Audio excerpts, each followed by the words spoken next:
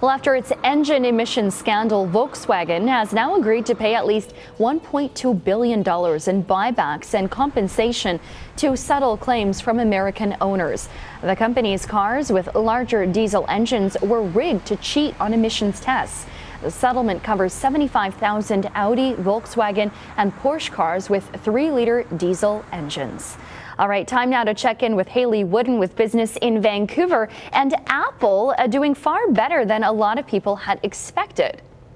Apple's quarterly earnings report blew estimates out of the water. In fact, set a record when it comes to revenue generation. Revenue for the quarter, which includes that busy holiday shopping season, up 3% year over year, driven in part by iPhone sales. We saw sales rise for the first time in a year, up 5% year over year.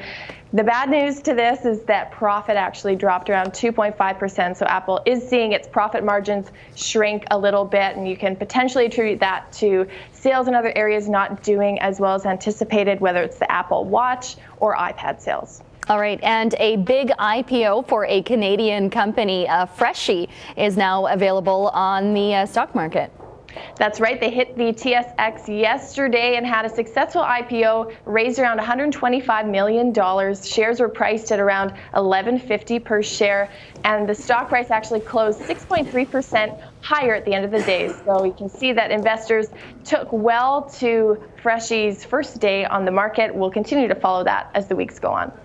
With this company, going public, do you think we could see other Canadians following suit?